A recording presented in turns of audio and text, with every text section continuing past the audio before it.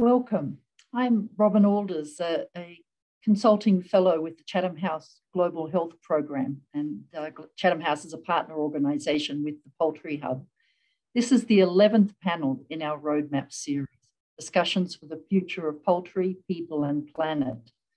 These fortnightly discussions address key issues for sustainable development from the perspective of nutrition security and the global poultry industry. We aim to contribute to the call from the United Nations that we build back better from the COVID-19 pandemic, the future we want. Just a few housekeeping notes before we get underway. Today's discussion will last for 1 hour. The event is being recorded and will be available on the One Health Poultry Hub website, and a direct link will be sent to all registered attendees. Please put your questions to the panel through the Zoom Q&A function, which you can access at the bottom of your screens. Feel free to vote for the questions that you think are particularly important. And if English is not your first language, please don't let this stop you. I'm Australian, and the British tell me that my English is not great, but we still manage to understand each other. I will put as many of your questions as possible to our panelists. If your question is covered in a previous answer, or if we run out of time, then please accept my apologies. We have an online discussion channel that you can access from the Hub website and from your registration link. So please do explore this option to share questions, comments, and thoughts. These online discussions will contribute to a series of briefing notes that we'll be preparing from this series. Today's discussion is on food systems, climate change, and animal source food, and it explores the question as to whether we can both nourish humanity and our domestic animals and still save the planet. First, we'd welcome your thoughts on this topic, and we'll do this via a poll, which is hopefully going to pop up on your screens now. As soon as you vote, the poll will disappear from your screen, and we're asking for your thoughts on the global food system as a significant contributor to greenhouse gas emissions driving climate change. How can our food systems achieve net zero by 2050? There are 4 options there. We'll leave you to enter your responses, and we'll come back to that after the first presentation. I'm delighted to welcome our expert panelists for today. Firstly, we say a big thank you to Dr. Julia de Bruyn, a Senior Fellow in Food Systems and Nutrition at the Natural Resources Institute. She stepped in at short notice as Dr. Sylvia Kapagam from India is unable to join us today. And welcome to Professor Mark Howden, Director of the Institute for Climate, Energy and Disaster Solutions at the Australian National University. And Mark is also a Vice Chair of the Intergovernmental Panel on Climate Change and the second working group. Each of you has 10 minutes to present your thoughts. We'll give you a signal at 9 minutes, and then you'll have 1 minute to wrap up. So with no further ado, over to you, Dr. Bruyn.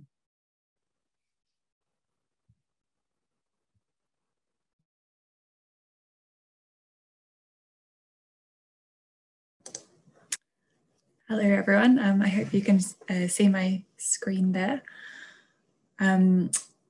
Thanks for the introduction, Robyn. It's really nice to have a chance to join today's panel. My background around livestock and nutrition has been in the context of low and middle income countries, particularly in sub-Saharan Africa. So that's kind of the framing in which I bring some reflections to the panel today. I'll start with a couple of concepts. When we talk about animal source foods, I think it's important to keep in mind that we're talking about quite a broad range of food items, from domestic and non-domestic species, terrestrial and aquatic. A term that also sometimes is used is livestock-derived foods as a subset of the broader umbrella of animal source foods. But I think when we have discussions like the one today, it's important to recognise that we're talking about a wide range of food items, and also a wide range of production systems that contribute these items. Terminology around sustainable and healthy diets, I think, has risen in prominence in recent years. If we think of years gone by, there was a much more of an emphasis on discussion around hunger and undernourishment. And this sort of transition within institutional reports and funding calls and academic literature to think about sustainable, healthy diets is kind of a broader approach to the health and environmental impacts of food choice. So from this report by the FAO and World Health Organization, we get a set of guiding principles around healthy, sustainable diets, which I won't go through in full, but just to draw out a few points that are highlighted in these guidelines. We see healthy, sustainable diets as being drawn from a diverse range of food groups, potential for healthy diets to include animal source foods, the importance of meeting requirements for growth, development, health and activity, whilst also maintaining within environmental targets, preserving biodiversity, and considering how accessible and desirable diets are. In the context in which my work has been based, we think about these sort of many complex pathways between livestock and human health and nutrition, some positive and some negative. But within today's session, we'll focus particularly on animal source food consumption rather than broader livestock nutrition linkages. So I guess a report that probably comes to mind when people think about animal source foods and healthy sustainable diets is the Planetary Health report, the Eat Lancet report from a couple of years ago. And here we've got a set of guidelines around recommended intake of different animal source foods.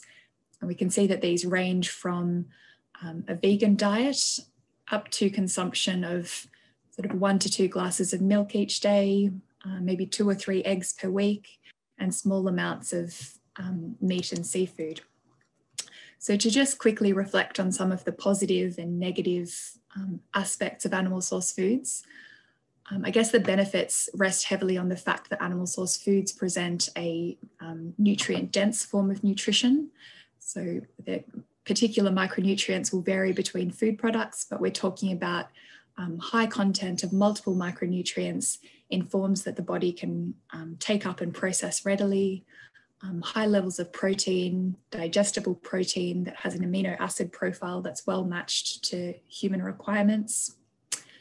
I guess what's been more challenging has been having reliable, large-scale evidence around nutritional impact of animal source food consumption. I'm sure many people on this call are familiar with various reports that have been written to try and collate evidence around nutritional impact of animal source foods, and some of the challenges that have been in place around data sources, intervention studies versus panel data, and our ability to quantify the impact that might exist. So a few potential positive impacts listed here.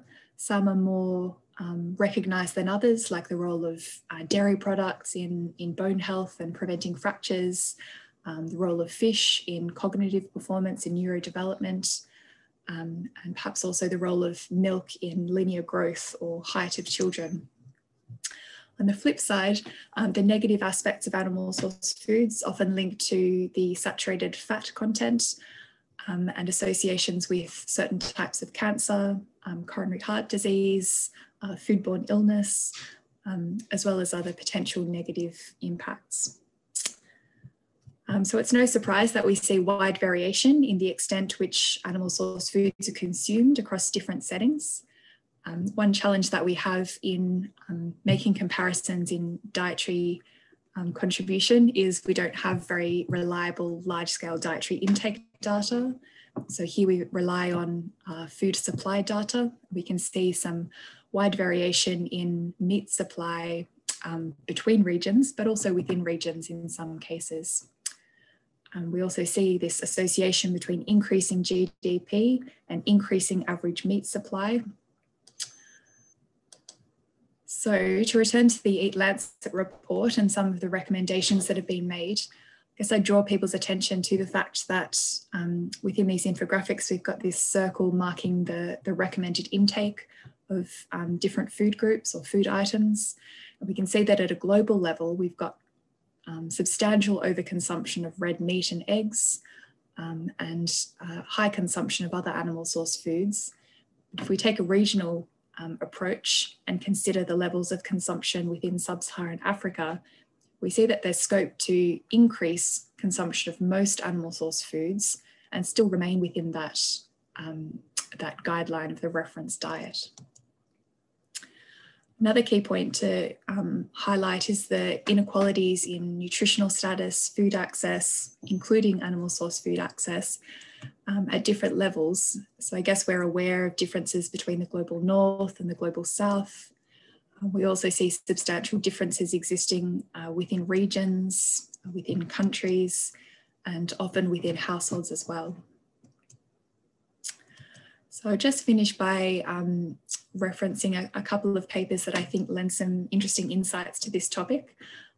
Both of them highlight the huge variation in environmental impact of different livestock production systems and different food products.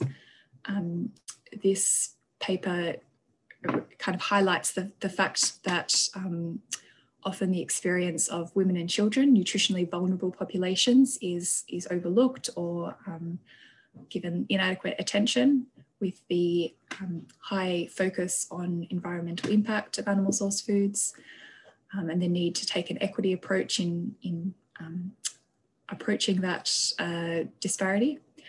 And the other paper presents a life cycle analysis of different animal products and different production systems and demonstrates some really wide variation in different forms of environmental impact between products.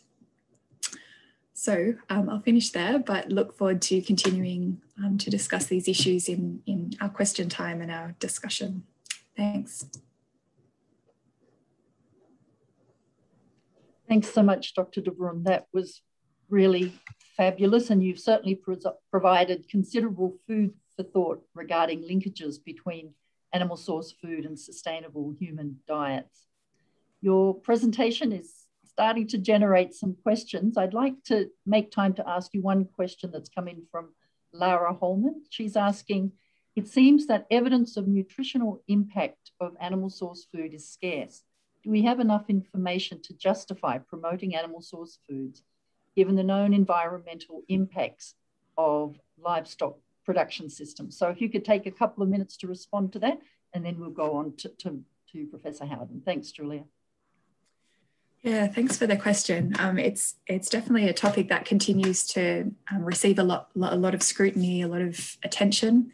The extent to which we have adequate evidence to be continuing to promote livestock-derived foods or animal source foods. I think it's important to think about the types of data that we have available and the kinds of conclusions we can draw from different types of data. So we can gain certain insights from looking at observational studies, large panel data. Other insights can be drawn from randomized controlled trials. So I guess we're sort of faced with data gaps that are probably going to be ongoing, but we're also seeing interesting findings emerge, including a paper just from I think a week or so ago, which looked at some different temporal dimensions to these kind of analyses.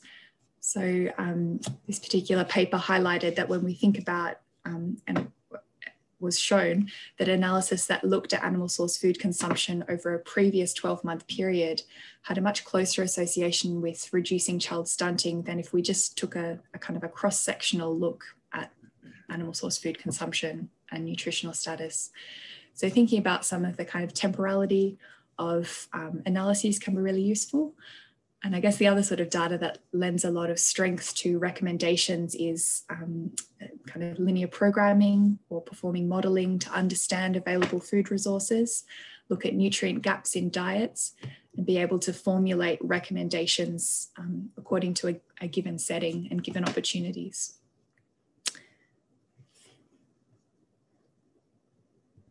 Thanks, Julia. That was a great response. Before we go on, could we have the results of the first poll? I think we've got some interesting results coming in, and it's about a third of us think that we really do need to reduce consumption of animal source food at a global level. 65% of us think that both options 1 and 2, which is reducing global consumption of animal source food and increasing the efficiency of food production through nature-based agriculture, is important. So that's a very interesting combination. Thanks so much for your for your views on that. I'm now very pleased to hand over to Professor Mark Howden for your talk. Thank you. Thanks very much, Robyn, and good evening or good morning, depending on where you are. So hopefully we've got a full screen up there. Yep. Okay. So today I'm just going to give a very quick run through on climate change and animal sourced food, and particularly focusing on livestock, a la that picture there, where we need to stop going round and round in infinite loops on this topic and actually move ahead. Now, as we've heard from Julia, is that livestock are crucial nutritionally for many people, but they also have significant economic and other values, which we need to recognise. And that's particularly important because there's areas of the world which there are no alternative productive uses of land than livestock-based uses. But when we look at livestock systems across the globe, what we actually have is a really significant challenge. We actually have significant competition for land, and that's because there's cropping uses, usage of land for cities, usage of land now for energy with solar PV, usage of land for carbon sequestration, water resource management and biodiversity and other things. So the area for livestock system is being squeezed. We also have often a very degraded resource base, so our soils aren't in great condition in many cases. We've also got genetic simplification of our genetic bases right across many livestock species and accumulating disease issues, as we've seen particularly coming out of East Asia. We've seen consumer preferences change, which have been driving producers in different ways, price pressures, so cost price squeezes, and trade issues emerging, including trade barriers. And the thing that I'm going to focus on particularly now is climate change. And as we all know, the climate is changing. It's driven by human greenhouse gas emissions. We collectively produce about 50 billion tonnes of carbon dioxide equivalents per year, and that keeps on going up and up until we hit COVID, where it took probably a temporary dive. If we look at the component of livestock that is actually contributing to that, agriculture and food responsible for almost a third of our greenhouse gas emissions, which are driving the climate changes we're seeing.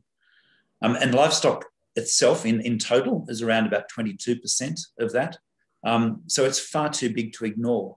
If we look particularly at subsectors like that, poultry, it's probably around about 1.2%, so much smaller. So the big ones in terms of livestock are the cattle, dairy cattle and beef cattle, and also sheep and similar animals. And it's not just that they affect the climate at a global scale, but they also affect localised land use change too. So they change the water relationships and temperatures at a local scale.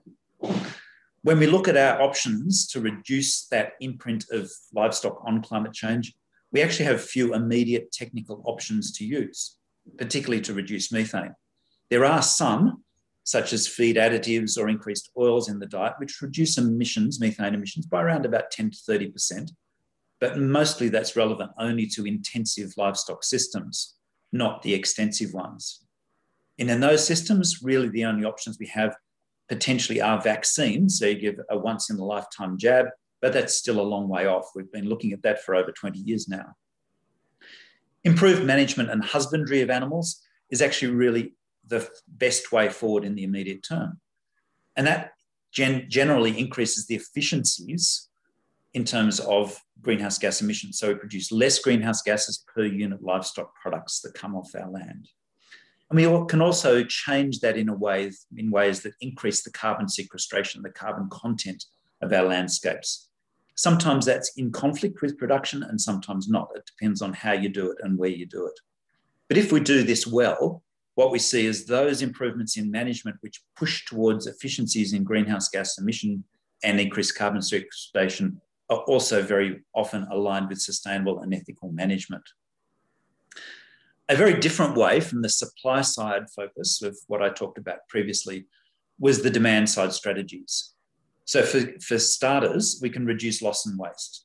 One example is offal is often wasted in developed countries, and yet that's potentially a significant resource. We also have wasted food, so food that's in the refrigerator which goes off, or in other situations which is heat affected and unable to be used. We also can reduce the consumption, and Julia mentioned this briefly. And that can have many different effects, again, sort of fitting in with that planetary boundary idea. So reduced consumption can reduce environmental concerns broadly. So we reduce our footprint on land systems. It can reduce greenhouse gas emissions, but that's very dependent on the product we're focusing on. So for example, beef per serve produces around about 6 times more emissions than chicken per serve.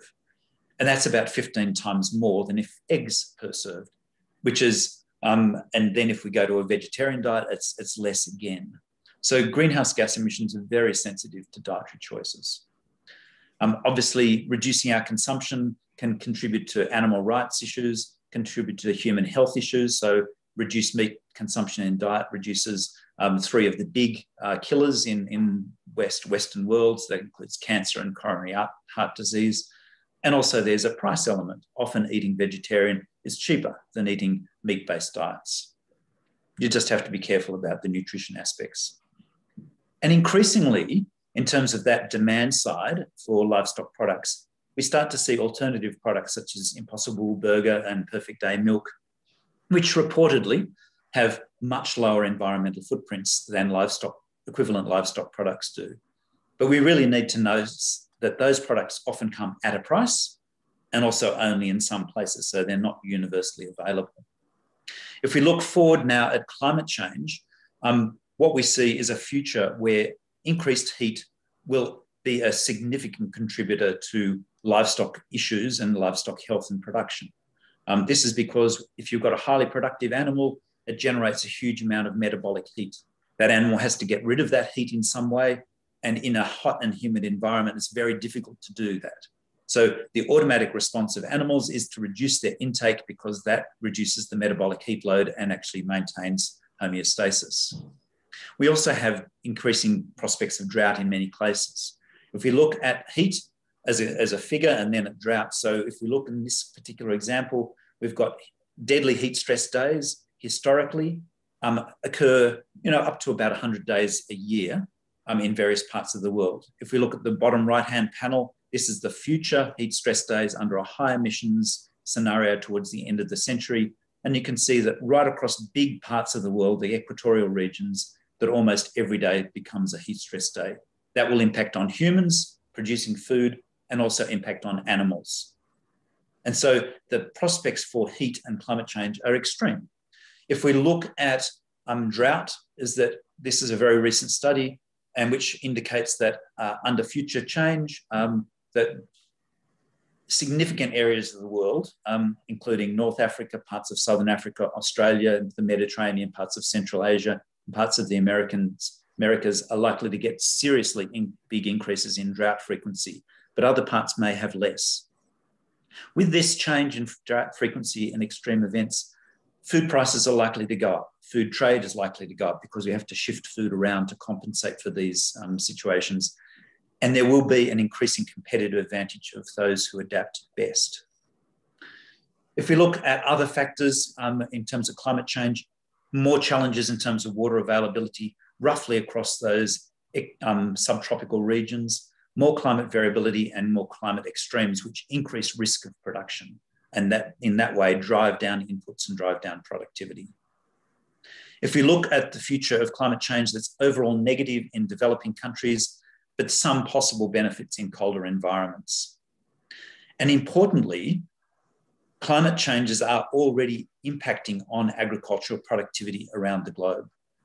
So this is a study that only came out a couple of weeks ago, which was based on an earlier Australian study, which showed that climate changes that have happened already have driven down agricultural productivity by around about 21%. So this isn't about the future. This is what's happened already in terms of agricultural productivity. And you can see again, those impacts are greatest in the developing world and less so in the developed world. And so the average production driven down is already 21%. So think about how many people that could already impact on and already feed. So climate change is here already, and it's going to be increasingly so in the future. And we need to be much more systematic in how we treat that in terms of dealing with climate change in amongst all of the other issues that we have to deal with. Thank you very much.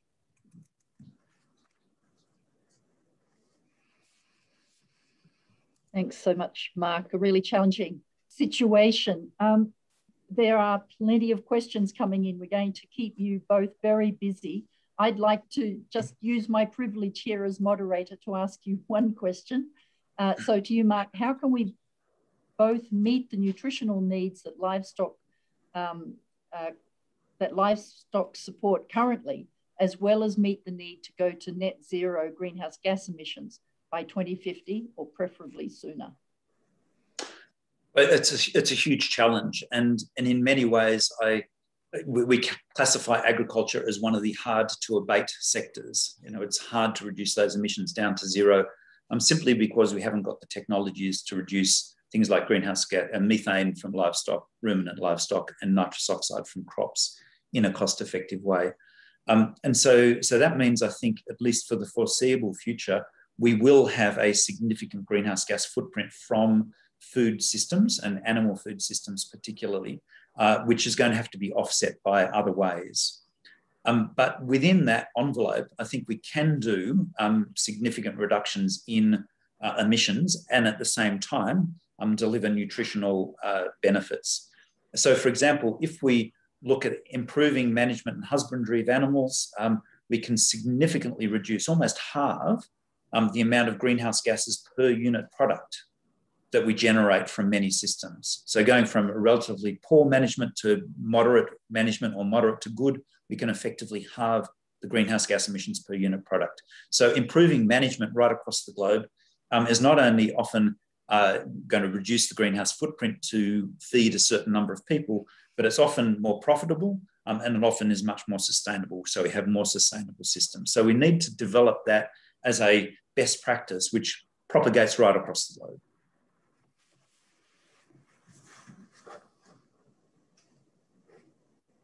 Good. We can't hear you, Robyn. I'm now unmuted. Yeah, sorry.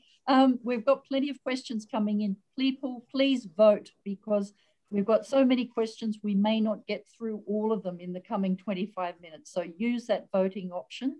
I now have one question from Mary Kaparungi. Apologies if I've mispronounced your name. Mary is asking, what should be done to increase animal source food consumption in sub-Saharan Africa? Possibly Julia, and then Mark, if you'd like to also answer. Yeah, sure. Thanks for the question, Mary. It's obviously a key point when we see those sorts of figures that show such a wide variation, and when we know the nutrient gaps that exist in many diets in sub-Saharan Africa. I guess we've got opportunities to increase consumption through sort of supply considerations and also demand side factors. So the sorts of contexts in which I've worked have been with smallholder farmers, particularly chicken keepers, of relevance to this hub, and the kind of constraints that present real barriers in those conditions is that productivity of chickens is low, and also the sort of constraints that are faced in terms of livestock mortality in rural smallholder households is a very real barrier to people consuming animal source foods. So I guess that's sort of one potential kind of breadth of interventions that can be approached. So finding ways to deliver veterinary services effectively and increase management interventions that maintain animal health, productivity, and make animal source foods more available to households that are likely to have quite prominent nutrient gaps within their diets. I don't know, Mark, if you wanted to speak as well to that. Look, I agree with all of what Julia said. I think there's a couple of other things which we can think about too, and one of those is looking to, where possible, bring in shrubs and trees, particularly leguminous shrubs and trees into those areas, so they can actually be a part of a cut and carry feed system, which can support animals, particularly during dry seasons and during dry times. You've got an extended length of feeding that you can access from that. And at the same time, of course, that tends to increase the carbon content on landscapes. So it's a small contribution, but an important contribution to reducing the climate change impacts themselves, as well as having localised benefits in terms of microclimate. So I think some agencies have been developing those ideas very actively with people who work in sub-Saharan Africa and live and farm in sub-Saharan Africa. Thanks, Mark. We have a question for you from Ruth Zadok's, voted up. Ruth is asking, how accurate is the estimate of 22% of greenhouse gas emissions originating from ruminants?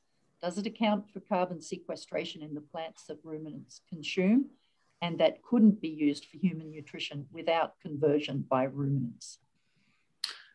Yeah, thanks, Ruth. It's a really good question. And you always have to sort of, when dealing with inventories, you have to put boundaries around things one way or the other.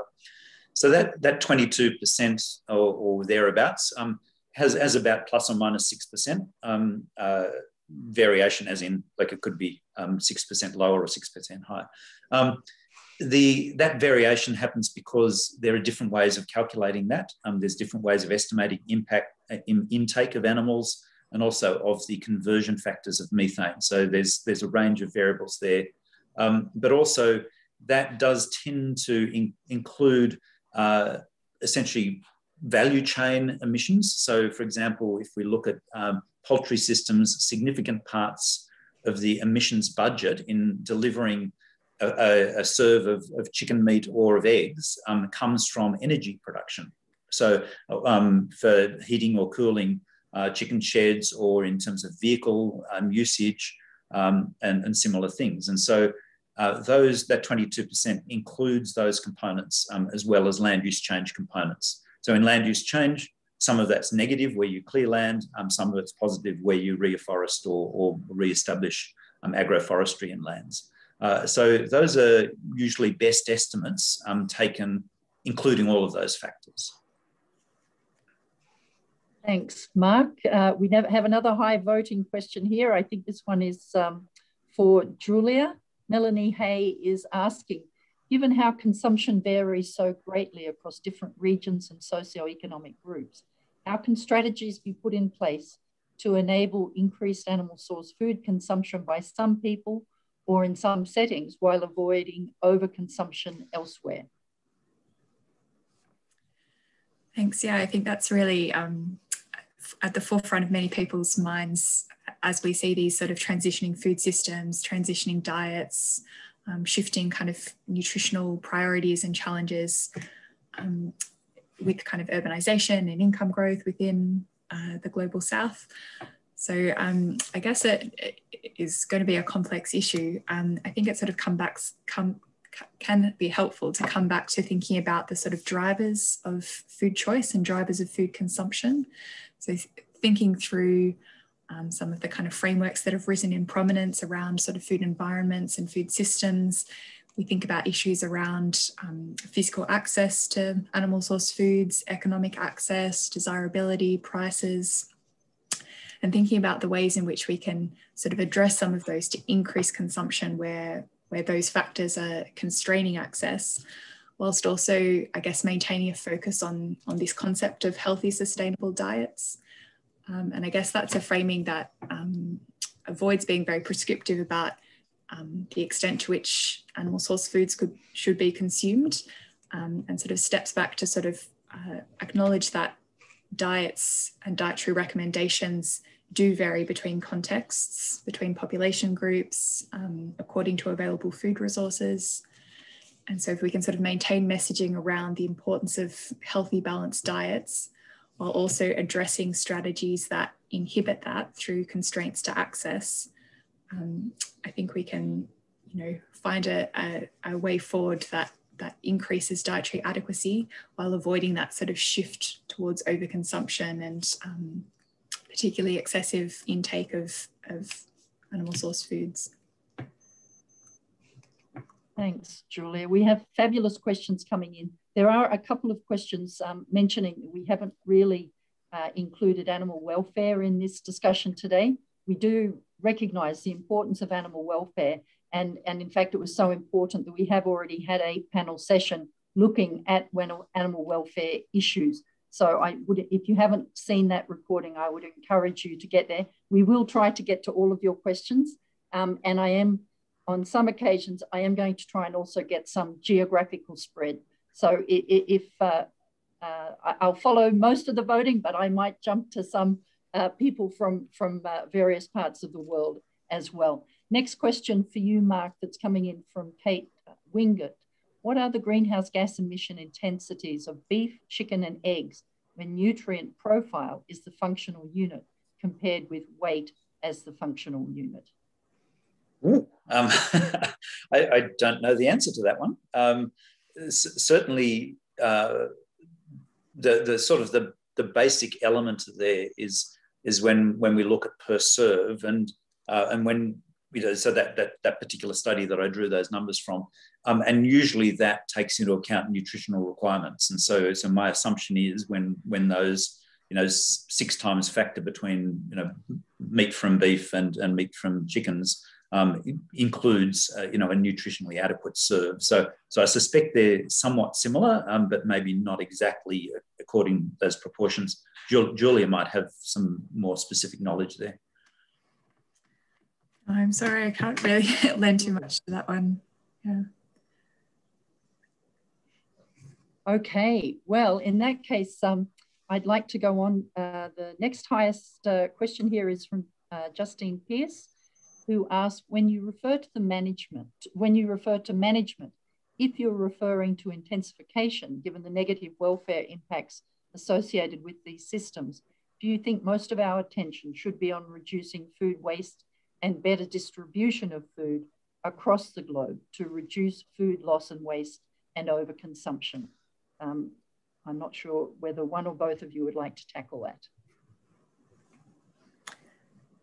I guess the issue of food waste is particularly pertinent when we're talking about animal source foods as a kind of perishable food item, and particularly when we think about settings in which opportunities for cold chains and sort of preservation through refrigeration is not available. So I think, yeah, issues around food loss and waste, whether that be sort of losses that occur within production systems, including related to animal health and management practices, or the kind of post-harvest losses that exist sort of along the supply chain through to consumer level.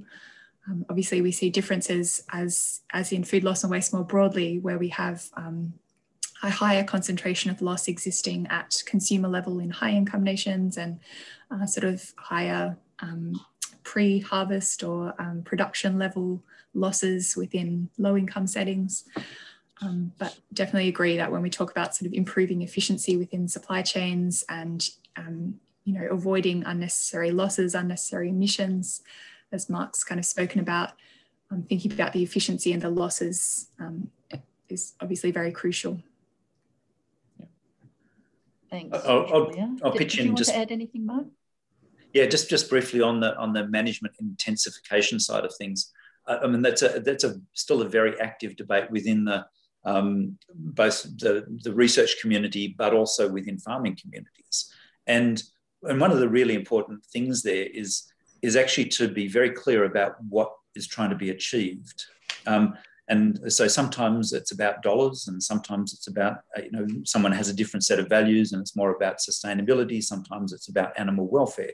And so there can be many different metrics which then determine to some extent what is an acceptable intensification or extensification agenda.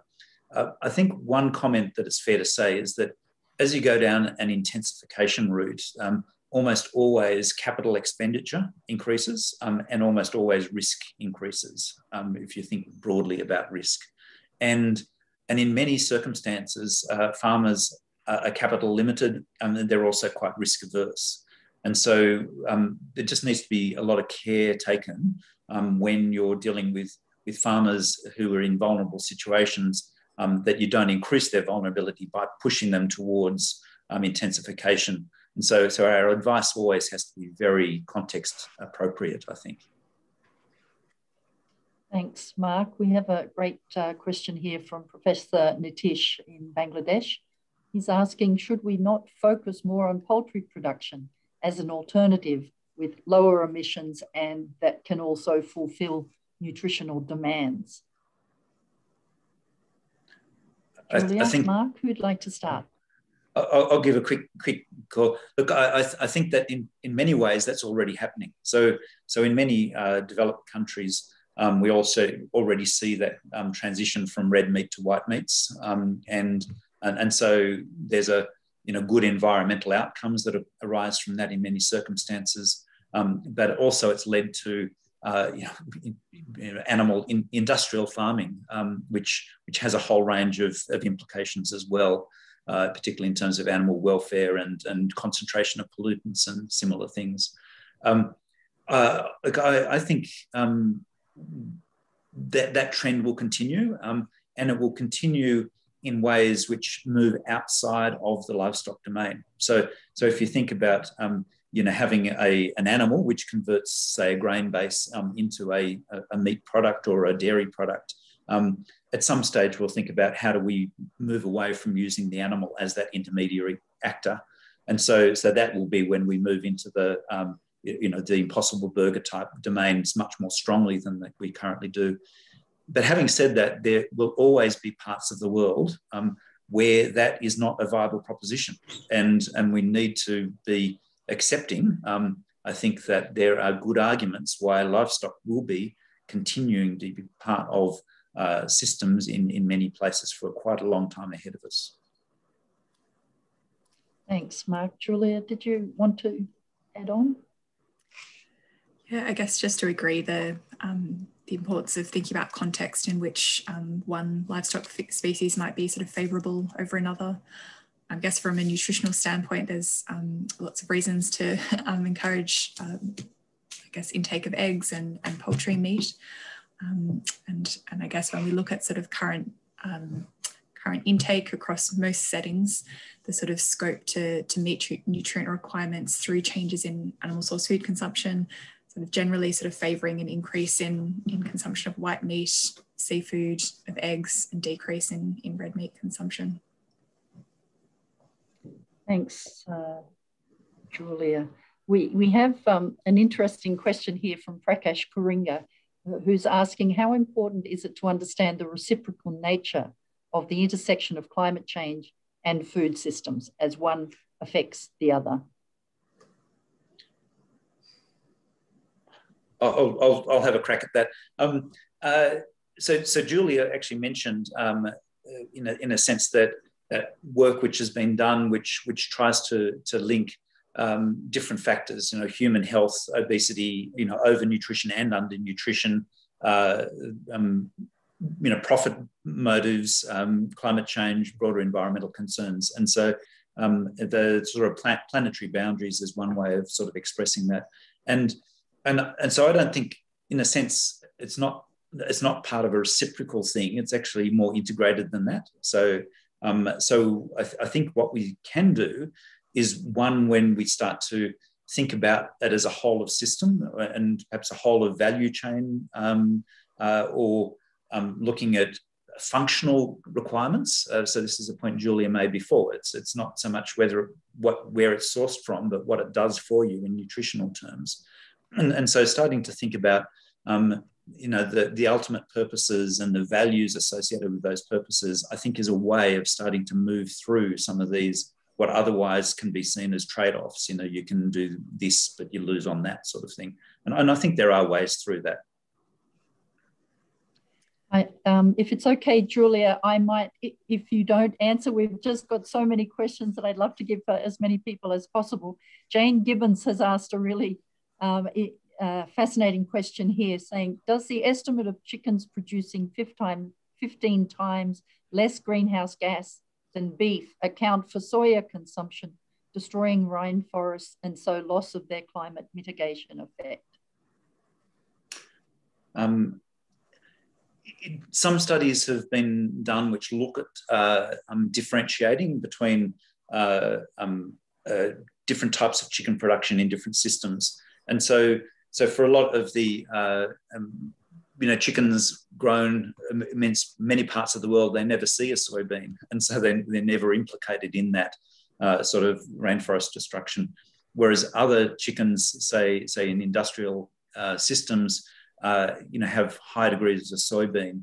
But that will vary depending on whether they're chickens producing meat or chickens producing eggs. So you have very different dietary requirements in those circumstances. And so again, my understanding is those chickens producing meat have a much higher intake in terms of soy than those producing eggs. So there's quite a different footprint, environmental footprint, on those different production systems.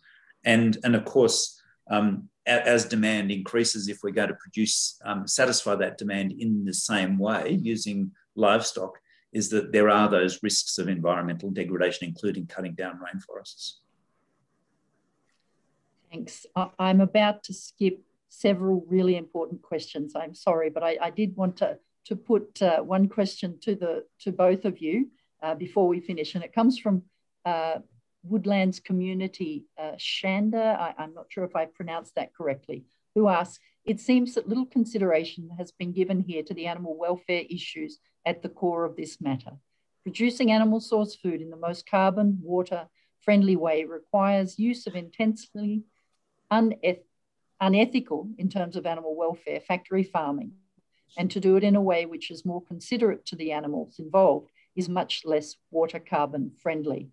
How would you respond to the position that from this information, the only reasonable route for us personally and globally is to pursue an entirely plant-based diet, given that it is proven to be nutritionally adequate for humans during all stages of life, including infancy and pregnancy? Julia, do you want to go first? Sure. Thanks. And I appreciate bringing the topic of animal welfare to the forefront in a discussion like this. Sometimes we sort of perhaps don't give relevant acknowledgement to the extent to which animal welfare varies so substantially between different production systems and different settings. I guess the issue of the opportunity to achieve a nutritionally adequate diet without inclusion of animal source foods is very contextually variable, as I think has been a kind of a common point raised through many of the aspects of my discussion today. So I think for people in certain contexts that have access to a broad range of plant source foods, sort of legumes, potentially supplements where nutrient gaps might exist, I think in those circumstances, there might be no problem in consuming an entirely plant-based diet. But when we think about diets in other parts of the world, or people in certain circumstances where that breadth of nutritious food access is limiting, I think it's important to appreciate that there is a role for small amounts of animal source food to really substantially increase nutrient intake for vulnerable populations, including the groups you highlight, like pregnant, lactating women, young children.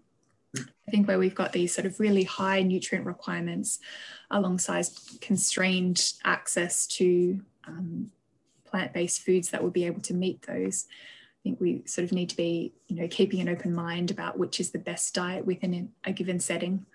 And I guess it's, obviously a very contentious topic. We've seen some strong statements coming out by different groups.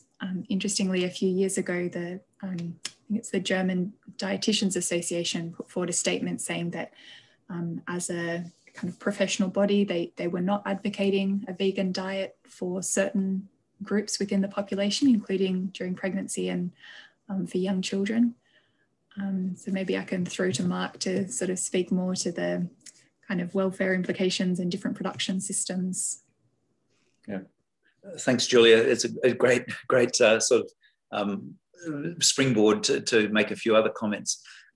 Firstly, I'd actually suggest that welfare of animals is a different dimension from either environmental sustainability or production.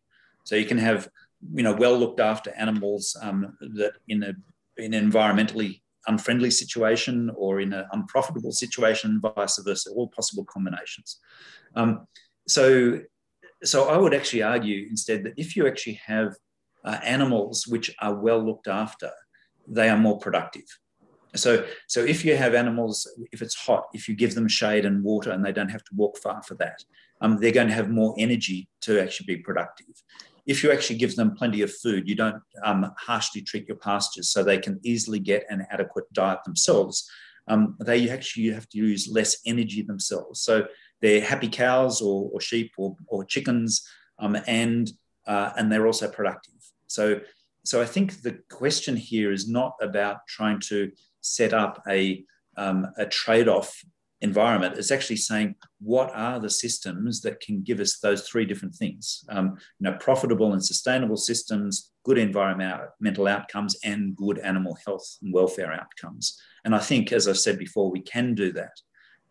The challenge is that, as Julia said, it's very contextual. So we can't easily translate animals from place to place. So we can't take our standard chickens and expect them to live in central Australia and still be productive. That's environments which beef cattle or sheep can still be productive, but not other types of livestock. And so if we did that for those chickens, that would be a welfare issue for those animals. That would not be a very friendly thing to do to them.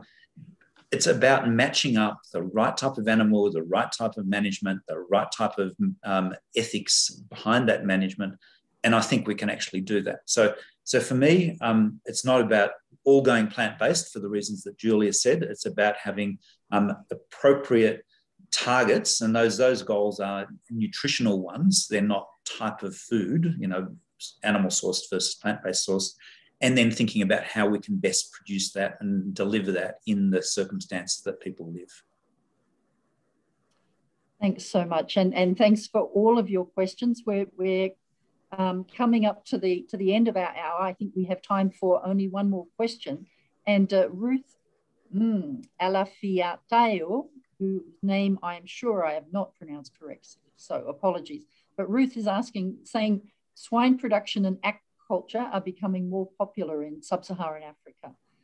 These two species have little or no effect on climate change. So is the FAO looking at increasing this awareness and putting mechanisms in place to change the shift towards these two species?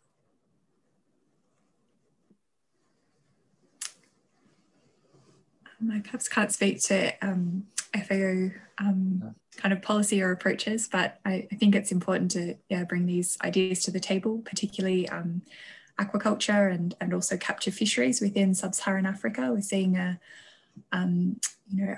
rise in the attention given by researchers and policy and kind of investment around fish as a kind of important opportunity to enhance nutrient intake.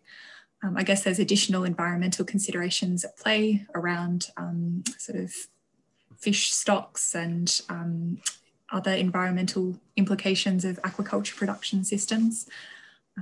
But I think there is, as you say, sort of a move towards acknowledging the kind of breadth of livestock species and production systems and kind of shifting back from perhaps a narrow focus on what livestock derived foods involve. Yeah, and like Julia, I can't comment on FAO policy, but if you think about, say, aquaculture systems, they almost close the loop on nutrients. If they're run well, there's almost no nutrient loss from those systems. And so they don't outgas nitrogen, they don't outgas methane, which are actually losses to the systems that if we're running ruminant livestock. So they're, in a sense, much more efficient if they're well run. And likewise, swine production or pig production in developed world context is a significant greenhouse gas emitter, largely because of the manure. But if you actually put that into a developing world context where that manure is incredibly valued, again, you can effectively close that loop. So you have very little loss of greenhouse gases from that system. And so you're actually maintaining those nutrients within the system and building up productivity. So for those reasons, they actually have a really significant place where they can be run, as long as you don't get things like disease build up and maybe other environmental issues that can arise, such as eutrophication if the system gets too big in some places. Thanks so much, Mark and Julia. This has been a wonderful discussion. It's a really important topic and one that we all do need to think about very carefully. But we are approaching the end of our live session. I'd like you to join with me in thanking our two expert panelists who have highlighted several crucial points for us to consider. Julia highlighted the role of animal source foods in sustainable, healthy diets and mentioned that it varies substantially, this role varies substantially across the world. Types of evidence that can contribute to an improved understanding of the nutritional impact of animal source food also vary. The third point from Julia was that animal source foods present a vital opportunity to improve nutrient intake of nutritionally vulnerable groups in resource-poor settings and must be balanced with efforts to promote healthy diets while also avoiding overconsumption. Mark's three key points were that the links between livestock and climate change are important and complex. Livestock are likely to be an ongoing component of food and nutrition security. Therefore, we must find ways to reduce its footprint and to adapt to accelerating climate change.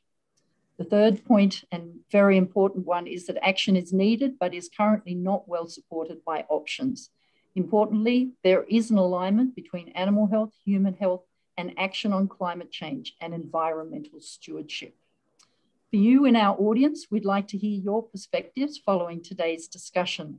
So in this final poll, please answer what you think following this discussion. You have 4 options there. So over to you for your vote and how you're feeling after today's discussion.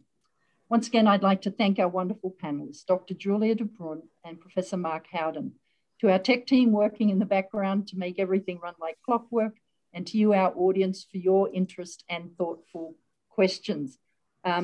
Participants, when you have time, do please continue these discussions via our online channel using the link that you received at registration, or you can access it via the Hub website today, tomorrow, whenever you have time, preferably before the end of the series in August, so that we can capture that in our briefings. The next event coming up in our series will be held on Wednesday, the 12th of May. Please join us for a discussion with Christine Middlemas, the UK Chief Veterinary Officer, and Dr. Mark Shipp, the Australian Chief Veterinary Officer, and they'll be looking at One Health biosecurity governance. And the moderator, Professor Fiona Tomley, is going to ask them, can good biosecurity contribute to better health and a better economy? If we could now have a look at those poll results that are coming through there. We want to see what you think after today's effort. Really interesting that the greater majority, almost 90% of you, really feel that public health nutritionists, food producers, climate change specialists, and consumers need to work together to efficiently nourish communities using climate-friendly, locally appropriate production systems. However, there are still some other people who have other thoughts. The most important thing is that this is a problem that affects all of us, and it's a problem that together we all have to solve. So thanks very much to you all, and do please stay safe, and thanks very much for attending. We look forward to seeing you in 2 weeks' time. Thank you. Bye-bye.